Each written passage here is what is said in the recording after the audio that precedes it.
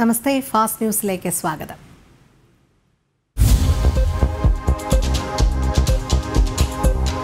ചികിത്സയിൽ കഴിയുന്ന മുൻ മന്ത്രി വി.കെ. ഇബ്രാഹിം കുഞ്ഞിനെ മെഡിക്കൽ ബോർഡ് സംഘം ഇന്ന് പരിശോധിച്ചേക്കും.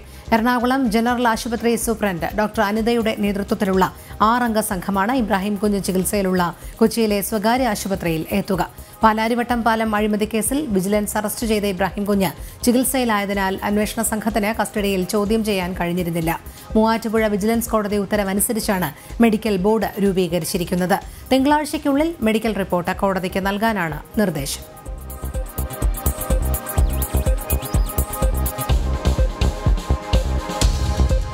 ബാർ കോഴയിൽ പ്രതിപക്ഷ നേതാവ് രമേശ് ചെന്നിത്തലയ്ക്കെതിരെ വിജിലൻസ് അന്വേഷണം നടത്താൻ മുഖ്യമന്ത്രി അനുമതി നൽകി. മുൻ മന്ത്രിമാരായ വി.എസ്. ശിവകുമാർ, കെ. ബാബു എന്നിവർക്കെതിരെയും അന്വേഷണം നടത്തും. രമേശ് ചെന്നിത്തലയ്ക്കടക്കം കോഴ നൽകിയെന്ന ബിജു രമേശിന്റെ വെളിപ്പെടുത്തലിന്റെ അടിസ്ഥാനത്തിലാണ് അന്വേഷണം.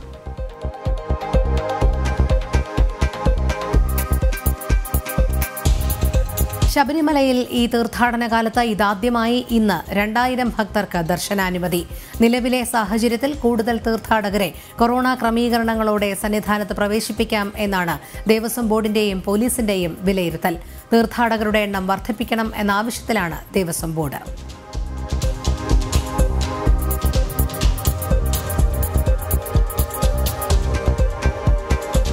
തീർത്ഥാടകരുടെ എണ്ണം കുറഞ്ഞതോടെ താരതമ്യം ചെയ്യാൻ പോലും കഴിയാത്ത നിലയിലാണ് ശബരിമലയിലെ നടവരവിലെ കുറവ്. കഴിഞ്ഞ തീർത്ഥാടന കാലത്തെ ആദ്യ ദിവസത്തെ വരുമാനം 3 കോടിയിലധികമായിരുന്നു. എന്നാൽ നട തുറന്ന് 5 ദിവസം പിന്നിടുമ്പോൾ 50 ലക്ഷത്തിൽ താഴെ മാത്രമാണ് ഇപ്പോഴത്തെ നടവരവ്.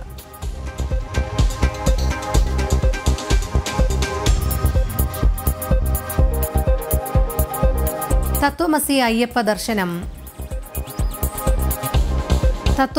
അയ്യപ്പ ദർശനം മണ്ഡല മഹോത്സവം സമാപിച്ചു. 2 ദിവസങ്ങളിലായി ഓൺലൈൻ പ്ലാറ്റ്ഫോമിലാണ് മഹോത്സവം നടന്നത്. ശബരിമല മുൻ മേൽശാന്തി ബ്രഹ്മശ്രീ സുധീർ നമ്പൂതിരിയുടെ മുഖ്യ കാർമ്മികത്വത്തിലാണ് ഉത്സവം നടത്തിയത്. ശബരിമലയിലെ കഴിഞ്ഞ 9 വർഷത്തെ മേൽശാന്തിമാർ ഒരേ വേദിയിലെത്തിയത് ഭക്തർക്ക് നവ്യാനുഭവം പകർന്നു.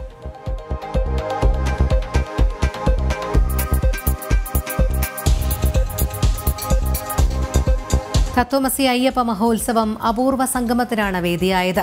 ശബരിമലയിലെ കഴിഞ്ഞ 9 വർഷത്തെ മേൽശാന്തിമാർ ഒരേ വേദിയിലെത്തിയത് ഭക്തർക്ക് നവ്യാനുഭവം പകർന്നു.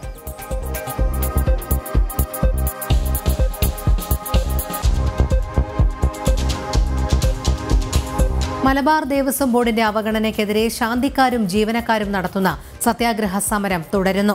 ശമ്പള കുടിശ്ശിക ആവശ്യപ്പെട്ടാണ് കഴിഞ്ഞ 17 ദിവസമായി ശാന്തിക്കാർ ദേവസ്വം ഓഫീസിന് മുന്നിൽ സമരം നടത്തുന്നത്. ക്ഷേത്ര ജീവനക്കാരുടെ കാര്യത്തിൽ മലബാർ ദേവസ്വം ബോർഡിന്റെ ഭാഗത്തുനിന്ന് യാതൊരുവിധ അനുകൂല നടപടികളും സ്വീകരിച്ചിട്ടില്ല. ഇവർ ചർച്ചയ്ക്ക് വിളിച്ചിട്ടില്ലെങ്കിൽ അനിശ്ചിതകാല നിരാഹാര സത്യാഗ്രഹം വരെ നടത്താൻ വേണ്ടി ഞങ്ങൾ തദ്ദേശ സ്ഥാപനങ്ങളിലേക്കുള്ള തെരഞ്ഞെടുപ്പിന് ലഭിച്ച നാമനിർദ്ദേശ പത്രികകളുടെ സൂക്ഷ്മ പരിശോധന അവസാനിച്ചു. വിവിധ തദ്ദേശ സ്ഥാപനങ്ങളുടെ റിട്ടേണിംഗ് ഓഫീസർമാരുടെ ഓഫീസുകളിലാണ് പരിശോധന നടന്നത്. 23-നാണ് പത്രികകൾ പിൻവലിക്കാനുള്ള അവസാന തീയതി.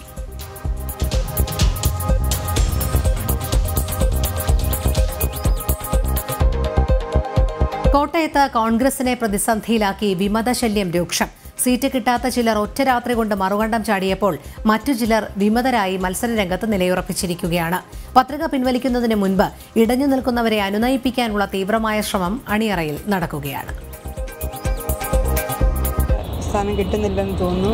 അതുകൊണ്ട് നമുക്ക് കിട്ടിയ അർഹത നിഷേധിക്കപ്പെടുന്ന കണ്ടപ്പം ഒരു മാനസികമായിട്ടൊരു സങ്കടം വന്നതുകൊണ്ട് പിന്നെ സ്വതന്ത്രമായിട്ട് നിൽക്കാൻ ആഗ്രഹിച്ചു. അപ്പം ഇവര് CPI പിന്നെ കേരള കോൺഗ്രസ് സപ്പോർട്ട് തരാമെന്ന് തോന്നുന്നു.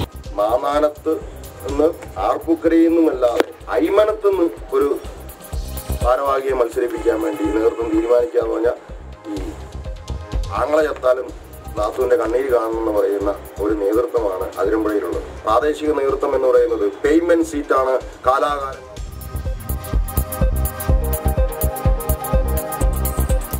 CPM ഭീഷണിയെ വെല്ലുവിളിച്ച് ജനാധിപത്യ സംരക്ഷണത്തിനായി ആന്തൂർ നഗരസഭയിൽ BJP മത്സരരംഗത്ത്. CPM എതിരില്ലാതെ തെരഞ്ഞെടുക്കപ്പെട്ടിരുന്ന നഗരസഭയിലെ 12 വാർഡുകളിലാണ് ഇത്തവണ BJP പോരാട്ടത്തിനിറങ്ങുന്നത്.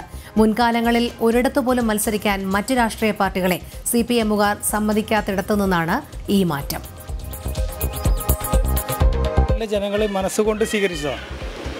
ആന്തൂര് മാർക്സിസ്റ്റ് പാർട്ടിയുടെ കോട്ട എന്ന് പറയുന്ന ആന്തൂരിലെ പലയിടങ്ങളിലും CPMന്റെ പ്രവർത്തകരാണ് നമ്മുടെ ഉൾനാടിലേക്ക് നമ്മുടെ ക്ഷണിച്ചു വരുത്തിയിട്ടുള്ളത്. ഏകാധിപത്യത്തിൻ്റെ ഒരു ഭരണം, അതിനുള്ളൊരു മറുപടിയായിട്ടാണ് BJP ഇത്തവണ ഇലക്ഷനെ നേരിടുന്നത്. ഇപ്പം ഇത്രത്തോളം ആയില്ലേ, കഴിഞ്ഞതിനെക്കാട്ടിയും കുറച്ച് ധൈര്യം വന്നില്ലേ. കഴിഞ്ഞ ഇലക്ഷനിൽ നിൽക്കുമ്പോൾ എല്ലാം ചെയ്തിട്ടും നമ്മൾ പിന്മാറിയില്ലല്ലോ, അപ്പം കുറച്ചൊരു ധൈര്യം വന്നു. മത്സരിക്കാൻ തയ്യാറായവരെ അവർക്ക് നേരെയാണ് പിന്നെയുള്ള ആക്രോശങ്ങളൊക്കെ നടന്നത്. ആ തെരഞ്ഞെടുപ്പ് വിജയിച്ചതിന് ശേഷം തൃശൂർ ജില്ലയിൽ BJP ഭരിക്കുന്ന ഏക പഞ്ചായത്താണ് അവണിശ്ശേരി പഞ്ചായത്ത്. കേന്ദ്ര സംസ്ഥാന പദ്ധതികൾ പ്രാവർത്തികമാക്കുന്നതിനൊപ്പം സ്വന്തം പദ്ധതികൾ ആവിഷ്കരിച്ച് നടപ്പിലാക്കാൻ കഴിഞ്ഞ ആത്മവിശ്വാസത്തിലാണ് BJP തെരഞ്ഞെടുപ്പിനെ നേരിടുന്നത്. മാത്രമെത്തിയിരുന്ന ഫണ്ട് വിനിയോഗം 98%-ലേക്കും 93%-ലേക്കൊക്കെ എത്തിക്കാനായിട്ട് സാധിച്ചത് BJP ഭരണസമിതി ഉള്ള കാലഘട്ടത്തിലാണ്. 100% നികുതി പിരിവ് പൂർത്തീകരിക്കാൻ സാധിച്ചു. അതിലൂടെ നമുക്ക് 45 ലക്ഷം രൂപയോളം കുടിശ്ശികയായിട്ടിരുന്നിരുന്ന ഫണ്ട് കൂടി നമുക്ക് പിടിച്ചെടുത്തുകൊണ്ട് അത് ജനങ്ങളിലേക്ക് തന്നെ വിനിയോഗിക്കുന്നതിന് വേണ്ടിയിട്ട് സാധിച്ചു. പ്രസിഡന്റിൻ്റെ ദുരിതാശ്വാസ നിധിയിൽ നിന്ന് നമുക്ക് സർക്കാരിൻ്റെയോ അതോ പഞ്ചായത്തിൻ്റെയോ ഒന്നും ഫണ്ടില്ലാതെ തന്നെ അവണിശ്ശേരി പഞ്ചായത്തിൽ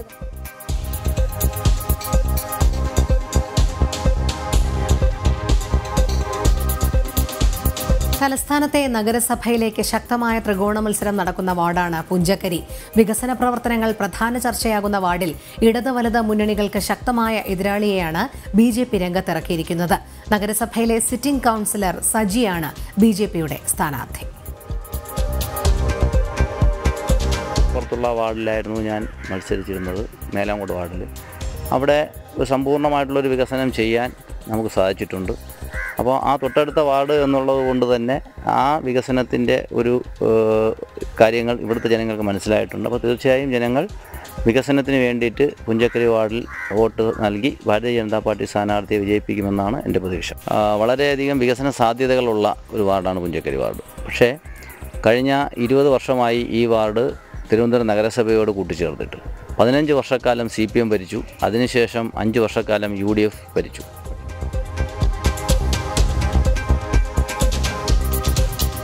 കോഴിക്കോട് കൊടുവള്ളി മുനിസിപ്പാലിറ്റിയിലെ ഇടതുമുന്നണി സ്ഥാനാർത്ഥിയും INL നേതാവുമായ വായോളി മുഹമ്മദിനെതിരെ തെരഞ്ഞെടുപ്പ് കമ്മീഷന് പരാതി. പൊതുമേഖലാ സ്ഥാപനമായ കേരള സെറാമിക് ലിമിറ്റഡ് ചെയർമാനായ വായോളി മുഹമ്മദിന്റെ സ്ഥാനാർത്ഥിത്വം തെരഞ്ഞെടുപ്പ് ചട്ടങ്ങളുടെ ലംഘനമാണെന്ന് കാണിച്ചാണ് പരാതി.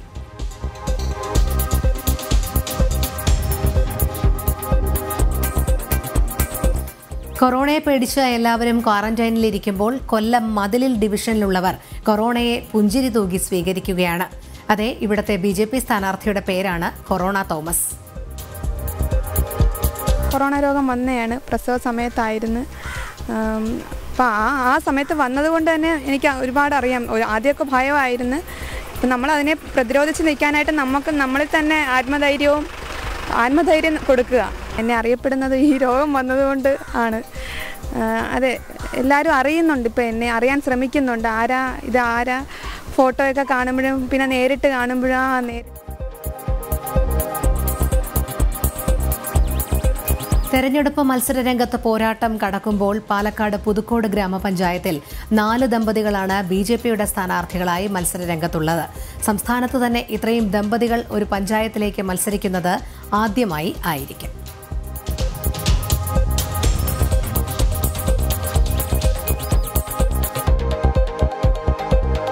CPMൽ നിന്നും കോൺഗ്രസിൽ നിന്നും നിരവധി പേർ BJPയിൽ ചേർന്നു.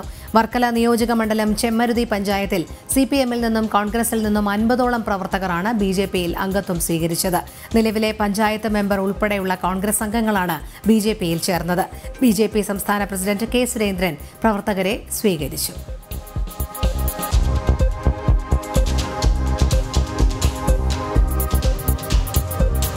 കോഴിക്കോട് UDF സ്ഥാനാർത്ഥി കുഴഞ്ഞു വീണു മരിച്ചു.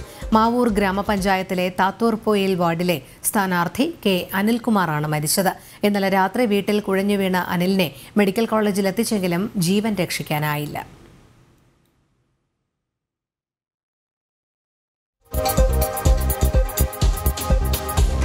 കേന്ദ്ര പദ്ധതികൾ രാഷ്ട്രീയ ലക്ഷ്യത്തോടെ അട്ടിമറിച്ചത് മൂലം 32 ലക്ഷം രൂപയുടെ റോഡ് വികസന പദ്ധതി കാസർഗോഡ് ജില്ലാ പഞ്ചായത്തിന് നഷ്ടമായി. ഗ്രാമപ്രദേശങ്ങളിലും നഗരപ്രദേശങ്ങളിലും റോഡ് നിർമ്മിക്കുന്നതിനുള്ള കേന്ദ്ര സർക്കാർ പദ്ധതിയാണ് നഷ്ടമായത്. ശക്തമായ പ്രതിഷേധമാണ് ഇക്കാര്യത്തിൽ ജനങ്ങൾക്കിടയിൽ നിന്നും ഉയരുന്നത്.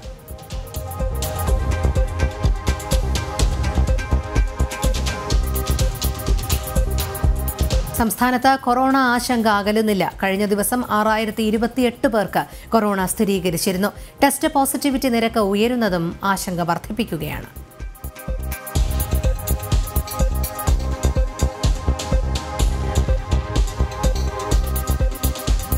പത്മനാഭസ്വാമി ക്ഷേത്രത്തിൽ വർഷങ്ങളായി പ്രസാദമായി നൽകി വന്നിരുന്ന മഞ്ഞച്ചന്ദനം ഭക്തർക്ക് നൽകി തുടങ്ങി.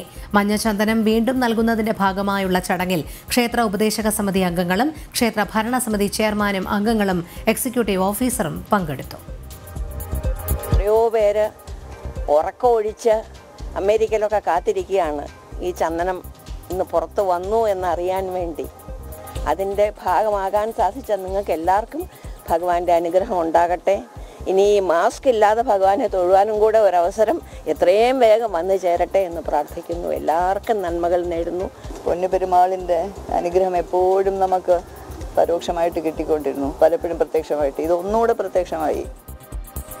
നമുക്ക് എല്ലാവർക്കും നമ്മളൊക്കെ അനുഗ്രഹീതമാണ്. ഈ ഒരു മുഹൂർത്തത്തിൻ്റെ സാക്ഷി വഹിക്കാനായിട്ട് സാധിച്ചതിൽ പത്മനാഭസ്വാമിയുടെ തൃപ്പാദങ്ങളിൽ അനന്തകോടി നമസ്കാരം. തീർച്ചയായിട്ടും ഇതൊരു വലിയ മാറ്റം തന്നെയാണ്. ജനങ്ങൾ ആഗ്രഹിക്കുന്ന, ഭക്തജനങ്ങൾ ആഗ്രഹിക്കുന്ന, ഇച്ഛിക്കുന്ന ഒരു കാര്യം നടക്കാൻ കഴിഞ്ഞു എന്നുള്ള ചാരിതാർത്ഥ്യമാണ് വാസ്തവത്തിൽ ഇതിൻ്റെ ചുമതല വഹിക്കുന്നവർക്ക് എല്ലാവർക്കും ഉള്ളത്. അതോടൊപ്പം തന്നെ ക്ഷേത്രത്തിൻ്റെ കാര്യങ്ങളെല്ലാം ഇനി പൂർവ്വസ്ഥിതിയിലേക്ക് വരാനും ഭക്തജനങ്ങൾക്ക് എല്ലാവർക്കും ആ പുണ്യദർശനം. കണ്ണൂർ ചെക്കിക്കുളത്തെ CPM-കാരനായ പട്ടികജാതി യുവാവിന്റെ ദുരൂഹ മരണത്തിൽ 2 വർഷം കഴിഞ്ഞിട്ടും അന്വേഷണം എങ്ങും എത്തിയില്ല. ചെക്കിക്കുളത്തെ ആർട്ടിസ്റ്റായ കൊയിലേരിയൻ സുജിത്തിനെ പാർട്ടിക്കാർ തന്നെ കൊലപ്പെടുത്തിയതാണെന്ന് നേരത്തെ കുടുംബം ആരോപിച്ചിരുന്നു. മകന്റെ മരണത്തിന് 2 വർഷത്തിനിപ്പുറവും നീതിക്കായി അമ്മ കമല കാത്തിരിക്കുകയാണ്. കിണറ്റിനും എല്ലാം കൂടി ഓടെഴുതാൻ ഇവരാണ് ബ്രഷും പേസ്റ്റും പെയിന്റും കൊണ്ടു കൊടുക്കുന്നത്.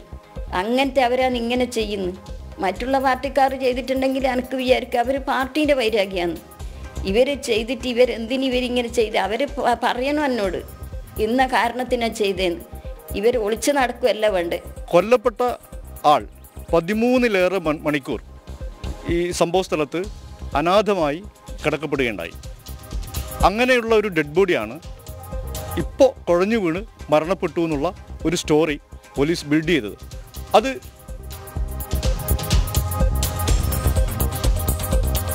200 വർഷത്തിലേറെ പഴക്കമുള്ള മലപ്പുറം മേലാറ്റൂർ പള്ളിപ്പറമ്പ് കുംഭാര കോളനിയിലേക്ക് റോഡില്ല. 30 ലക്ഷം മുടക്കി അംഗൻവാടിക്ക് റോഡ് നിർമ്മിച്ച സ്വകാര്യ വ്യക്തിയുടെ എസ്റ്റേറ്റിലേക്ക് സൗകര്യം ചെയ്തുകൊടുത്ത പഞ്ചായത്ത് അധികൃതർ കോളനിവാസികളുടെ ആവശ്യങ്ങൾ സൗകര്യപൂർവ്വം മറക്കുന്നുവെന്നാണ് ആക്ഷേപം. ഒരു പൈപ്പ് വെള്ളമല്ല, എല്ലാറ്റിനും ഞങ്ങൾക്ക് ഭയങ്കര ബുദ്ധിമുട്ട് തന്നെയാണ്. ഞങ്ങൾ മണ്ണും വിറകും വൈക്കോലൊക്കെ ആ റെയിലിൻ്റെ അപ്പുറത്ത് ഇട്ടിട്ട് അവിടെ നിന്ന് കയറ്റും. ഈ റോഡിന്റെ വിഷയമാണ്. ആ റോഡിന്റെ വിഷയമാണ്. റോഡ് ഇപ്പോൾ ഞങ്ങൾക്ക് വേണ്ടി കൊണ്ട് പറഞ്ഞു ഇവിടെ ഇതിനായിട്ട് എത്തിച്ചു. ഇവിടുന്ന് അങ്ങോട്ട് ഞങ്ങൾക്കില്ല. ഇനിയിപ്പോൾ ഇലക്ഷൻ കഴിയട്ടെ എന്ന് പറഞ്ഞ് നിൽക്കുമല്ലോ. ഇലക്ഷൻ കഴിഞ്ഞാൽ ഇതല്ലേ സ്ഥിതി. അങ്ങനെയാണ് ഞങ്ങളുടെ ഇവിടുത്തെ കഷ്ടപ്പാട്. എന്തെങ്കിലും അസുഖമുള്ള ഒരാൾക്കാരാണ് റെയിലിൻ്റെ അപ്പുറത്ത് കയറ്റണം. ഒരു മരിച്ച ശവശരീരടക്കം. ഈ സ്ഥലത്തിൻ്റെ ഉടമസ്ഥൻ ഏകദേശം ഒരു 10,000 രൂപ വില വരുന്ന ഈ സ്ഥലം 3 സെൻറ്റ് സ്ഥലം പഞ്ചായത്തിലേക്ക് എഴുതി കൊടുക്കാനുണ്ടായത്. അംഗനവാടി എന്നുള്ള നിലയ്ക്ക് അംഗനവാടി കെട്ടിടം ഉണ്ടാക്കാൻ വേണ്ടി 3 സെൻറ്റ് സ്ഥലം സൗജന്യമായിട്ട് പഞ്ചായത്തിലേക്ക് എഴുതി കൊടുക്കുക ചെയ്തത്. അങ്ങനെ 30,000 രൂപ വില വരുന്ന സ്ഥലം പഞ്ചായത്ത് ഏറ്റെടുക്കുന്നതോടൊപ്പം 30ഓളം ലക്ഷം രൂപ മുടക്കി ഈ സ്ഥലത്തേക്ക് ഒരു വഴി ഉണ്ടാക്കുക ചെയ്തത്. സാധാരണഗതിയിൽ സ്ഥലം അങ്ങനെ നിയമപ്രകാരം ഏറ്റെടുക്കാൻ തന്നെ പാടില്ല. കാരണം വാഹന ഗതാഗതമുള്ള സ്ഥലങ്ങൾ മാത്രമാണ് പഞ്ചായത്തിന് ഏറ്റെടുക്കാൻ പാടുള്ളൂ. കാരണം ആ ഒരു നിയമം തന്നെ കാറ്റിൽ പറത്തിക്കൊണ്ടാണ് പഞ്ചായത്ത് 3 സെൻറ്റ് സ്ഥലം സൗജന്യമായി ഏറ്റെടുത്തുകൊണ്ട് 30 ലക്ഷം രൂപയാണ് ഈ അംഗനവാടി.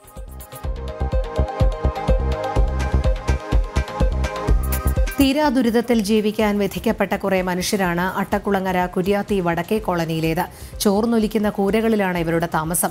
ലൈഫ് പദ്ധതിയുടെ ആനുകൂല്യത്തിനായി സർക്കാരിനെ സമീപിച്ചിട്ടും നടപടിയുണ്ടായില്ലെന്നും ഇവർ പറയുന്നു. പേരെല്ലാം ഉണ്ടായിരുന്നു, പക്ഷേ ഇതുവരെ ലൈഫിൽ ഒരു വീട് പോലും കിട്ടിയില്ല. 1/2 സെന്റിനകത്താണ് ഈ 3 കുടുംബം താമസിക്കുന്നത്. വെറും പഠിക്കുന്ന പിള്ളേരുണ്ട്, +2 കഴിഞ്ഞ് മോനെ എല്ലാം ഇതിനകത്ത് തന്നെ, ഈ ഒരു കുഞ്ഞു മുറിക്കകത്ത് തന്നെ ഞങ്ങളെല്ലാം കഴിയണത്.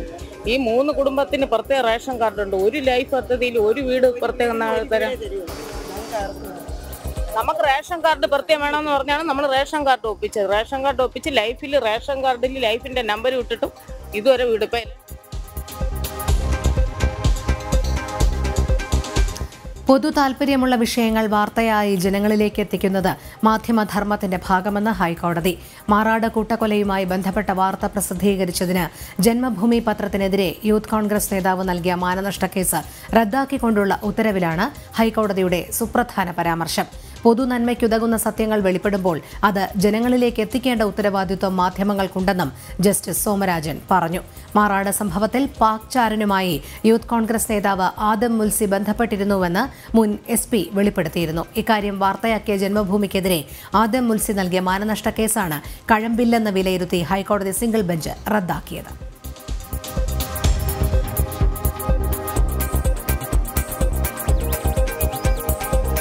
തുടർ പഠനത്തിന് പണമില്ലാത്തതിനാൽ ദുരിതമനുഭവിച്ച വയനാട് കോട്ടത്തറയിലെ ശ്രീകുട്ടിക്ക് ഇനി പഠനം തുടരാം. വിദ്യാഭ്യാസ സഹായം നൽകി മലപ്പുറം സ്വദേശി അനീഷ്. +2 വിജയിച്ച തുടർ പഠനം മുടങ്ങിയ ശ്രീകുട്ടിയെക്കുറിച്ച് ജനം TV വാർത്ത റിപ്പോർട്ട് ചെയ്തിരുന്നു. ഈ വാർത്ത ശ്രദ്ധയിൽപ്പെട്ടാണ് ശ്രീകുട്ടിയെ സഹായിക്കാൻ അനീഷ് എത്തിയത്. വയനാട് കോട്ടത്തറയിലെ ശ്രീകുട്ടിയുടെ ദുരിതത്തെക്കുറിച്ച് ഞാൻ അറിയുന്നത് ജനം TVയിലൂടെയാണ്. ആ കുട്ടി പഠിക്കാൻ നല്ല മിടുക്കിയാണെന്ന് നന്നായിട്ട് അറിയാനും പറ്റി. അതുകൊണ്ട് ആ കുട്ടിയുടെ എല്ലാ പഠന ചെലവും ഞാൻ വഹിക്കുകയാണ്. അത് ഏറ്റെടുക്കാൻ ഞാൻ തയ്യാറാവുകയാണ്. അതുകൊണ്ട് എല്ലാ സഹായവും എന്നിൽ നിന്ന് ആ കുട്ടിക്ക് പ്രതീക്ഷിക്കാം. ആ കുട്ടിക്ക് പഠിക്കാൻ ആവശ്യമായ എല്ലാവിധ ആശംസകളും നൽകുന്നു. നല്ലൊരു സഹായമായി ഞങ്ങളെ അവസ്ഥ അറിഞ്ഞിട്ട് ചെയ്യാതിന് നല്ല നന്ദി പറയുന്നു. പിന്നെ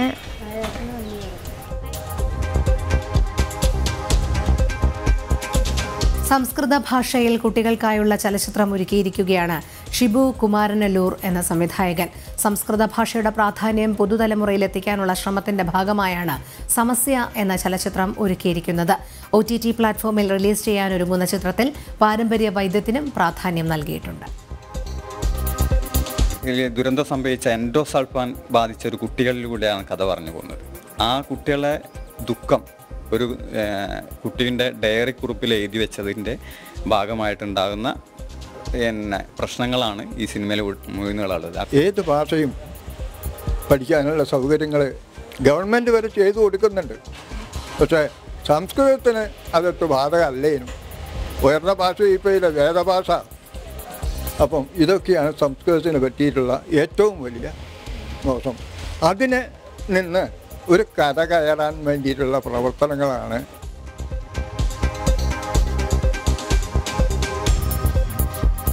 ഒരു വയസ്സും 10 മാസവും മാത്രം പ്രായമായിരിക്കെ ഇന്ത്യൻ ബുക്ക് ഓഫ് റെക്കോർഡ്സിന്റെ അഭിനന്ദനം ഏറ്റുവാങ്ങി ഒരു കൊച്ചുമിടുക്കി.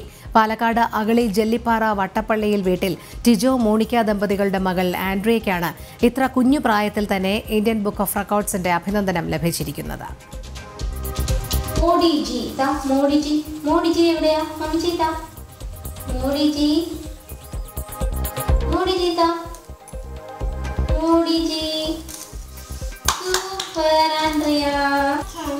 സൺഡേ ഇത് 1.25 വയസ്സായപ്പോൾ ആൽഫബറ്റ്സ് ഫുള്ളായിട്ട് പറയും. പിന്നെ ഫ്രൂട്ട്സ് അങ്ങനെ ഇത്തിരിയൊക്കെ പറയും.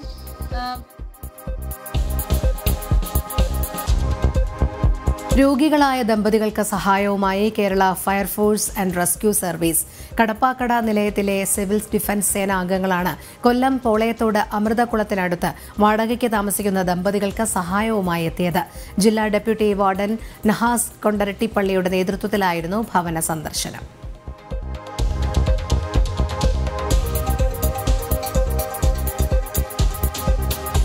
നിലം നികത്തലുമായി ബന്ധപ്പെട്ട വാദിയെ പ്രതിയാക്കി കളക്ടറുടെ ഉത്തരവ്. പെരുമ്പുഴ താഴം ചെമ്പകശ്ശേരിൽ വീട്ടിൽ ശാന്തകുമാരിയുടെ നെൽവയലിനോട് ചേർന്നുള്ള വയൽ നികത്തിയതിനെതിരെ ശാന്തകുമാരി നൽകിയ പരാതിയിലാണ് ശാന്തകുമാരി നികത്തിയ നെൽവയൽ പുനഃസ്ഥാപിക്കണമെന്ന് ജില്ലാ കളക്ടർ ഉത്തരവിറക്കിയത്. വാദി പ്രതിയായി ഇറങ്ങിയ ഈ ഉത്തരവിനെതിരെ ലാൻഡ് റവന്യൂ കമ്മീഷനിൽ പരാതി നൽകാൻ തയ്യാറെടുക്കുകയാണ് ശാന്തകുമാരി.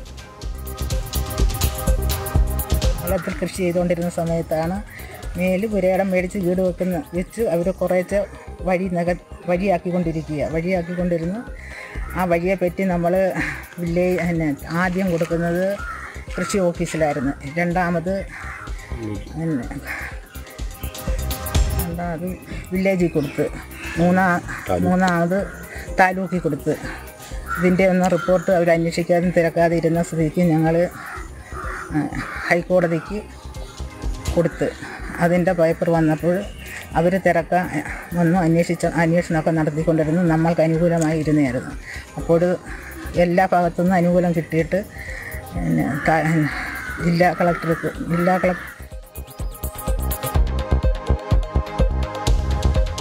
ചെങ്ങറ ഭൂമി സമരത്തിന്റെ ഭാഗമായി കാസർഗോഡ് പുനരധിവസിപ്പിച്ചവർക്കായി രൂപീകരിച്ച സൊസൈറ്റിയുടെ പ്രവർത്തനം നിലച്ചു. സർക്കാർ ഉദ്യോഗസ്ഥർ കൃത്യമായി നിരീക്ഷിക്കാത്തതും പുതിയ പദ്ധതികൾ നടപ്പാക്കാത്തതുമാണ് സൊസൈറ്റിയുടെ പ്രവർത്തനം നിലയ്ക്കാൻ കാരണമായത്.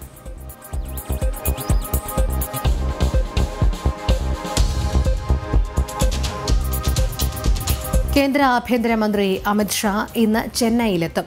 കേന്ദ്രമന്ത്രിയായതിനു ശേഷം തമിഴ്നാട്ടിലേക്കുള്ള അമിത്ഷായുടെ ആദ്യ വരവാണിത്. അടുത്ത വർഷം നടക്കുന്ന തെരഞ്ഞെടുപ്പ് പശ്ചാത്തലത്തിൽ നിരവധി നേതാക്കളുമായി അമിത്ഷാ കൂടിക്കാഴ്ച നടത്തുമെന്നാണ് സൂചന.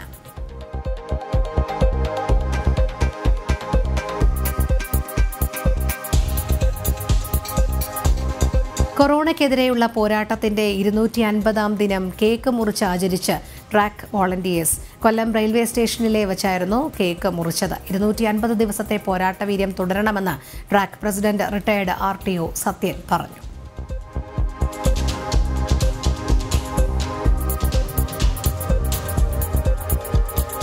പത്തനാപുരം ഗാന്ധി ഭവനിലേക്ക് സാധന സാമഗ്രികൾ ശേഖരിച്ച് പുനലൂർ പഞ്ചവർണ്ണ കിളികൾ കലാ ചാരിറ്റി കൂട്ടായ്മ.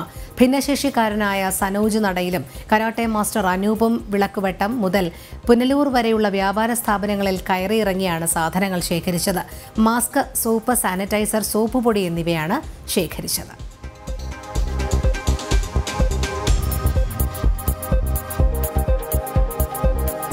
കുളത്തുപുഴയിൽ റോഡ് ഇടിഞ്ഞ് തകർന്ന അപകടാവസ്ഥയിൽ. നിർമ്മാണം പൂർത്തിയായ കുളത്തുപുഴ അഞ്ചൽ പാതയിൽ കുളത്തുപുഴ ഫെഡറൽ ബാങ്കിന് സമീപത്തായാണ് റോഡിന്റെ വശമിടിഞ്ഞ് താണ് അപകടാവസ്ഥയിലായിരിക്കുന്നത്.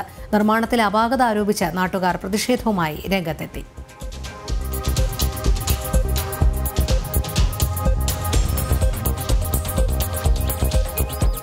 തയ്യൽക്കടയിലേക്ക് പോയ ശേഷം വീട്ടിലേക്ക് മടങ്ങുകയായിരുന്ന യുവാവിന്റെ കണ്ണിൽ കല്ലുകൊണ്ടടിച്ച് ഗുരുതരമായി പരിക്കേൽപ്പിച്ച കേസിലെ പ്രധാന പ്രതി അറസ്റ്റിൽ.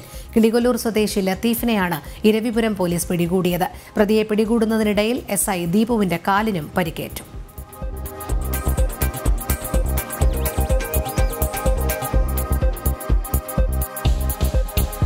കരവാളൂർ പഞ്ചായത്തിൽ തെരുവുനായ്ക്കളുടെ വന്ധ്യംകരണം നടന്നു. ആദ്യഘട്ടത്തിൽ 65 തെരുവുനായ്ക്കളെയാണ് പിടികൂടിയത്. കൊല്ലം ജില്ലാ പഞ്ചായത്തിന്റെയും കരവാളൂർ പഞ്ചായത്തിന്റെയും സംയുക്ത ആഭിമുഖ്യത്തിലാണ് പരിപാടി സംഘടിപ്പിച്ചത്.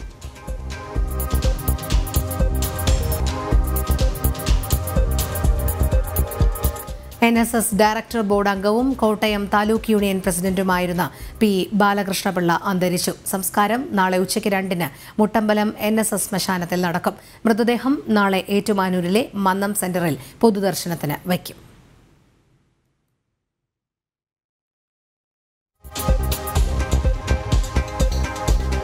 കുവൈറ്റിൽ അടുത്ത മാസം 1 മുതൽ അനധികൃത താമസക്കാർക്ക് ഭാഗിക പൊതുമാപ്പ് ലഭിക്കും. ഇതിനായുള്ള നടപടിക്രമങ്ങൾ അതായത് ഗവർണറേറ്റുകളിൽ ആരംഭിച്ചു.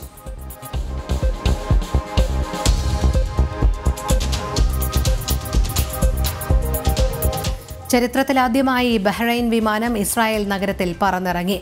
ബഹ്റൈൻ വിദേശകാര്യമന്ത്രി അബ്ദുൽ ലത്തീഫ് അൽ സയാനി ഉൾപ്പെടുന്ന ഉന്നതതല സംഘമാണ് ഗൾഫ് എയർ വിമാനത്തിൽ ഇസ്രായേലിലെ ടെല്ലവീവിൽ എത്തിയത്.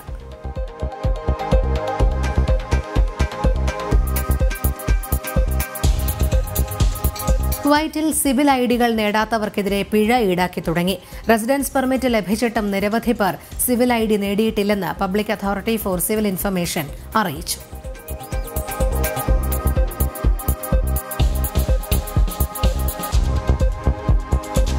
കുവൈറ്റിലേക്ക് ഗാർഹിക തൊഴിലാളികളെ തിരികെ കൊണ്ടുവരുന്നത് സംബന്ധിച്ച നടപടികൾ ആരംഭിച്ചു.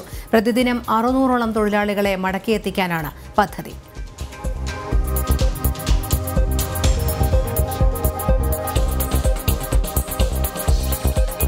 കൊറോണ പ്രതിസന്ധി മൂലം കുവൈറ്റിലെ നിരവധി പ്രവാസികൾക്ക് വിസ നഷ്ടമായതായി റിപ്പോർട്ട്.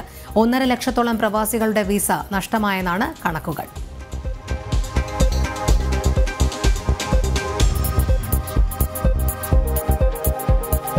ജോലി നഷ്ടപ്പെട്ട് നാട്ടിലേക്ക് തിരിച്ചുപോകാനാകാതെ ദുബായിൽ കുടുങ്ങിയ ഇന്ത്യക്കാരെ നാട്ടിലെത്തിക്കുന്നത് ഇന്ത്യൻ പീപ്പിൾ ഫോറം ദുബായ് തുടരുന്നു. ദുബായ് ഇന്ത്യൻ കോൺസുലേറ്റിന്റെ സഹായത്തോടെ 112 പേരെയാണ് വിമാന ടിക്കറ്റ് അടക്കം നൽകി നാട്ടിലേക്ക് അയച്ചത്.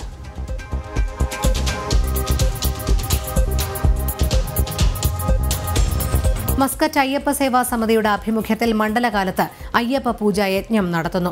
എല്ലാവരും സ്വഗൃഹങ്ങളിൽ തന്നെ അയ്യപ്പ പൂജ ചെയ്ത് മണ്ഡല ഉത്സവത്തിൽ പങ്കുചേരണമെന്ന് സംഘാടകർ അഭ്യർത്ഥിച്ചു. ലോക നന്മയ്ക്കായി എല്ലാവർക്കും ഒരുമിച്ച് പ്രാർത്ഥിക്കാം എന്നാണ് സന്ദേശം.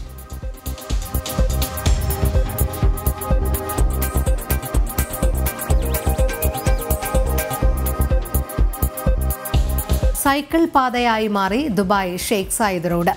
ദുബായ് ഫിറ്റ്നസ് ചലഞ്ചിന്റെ ഭാഗമായാണ് അപൂർവ കാഴ്ച ഒരുങ്ങിയത്.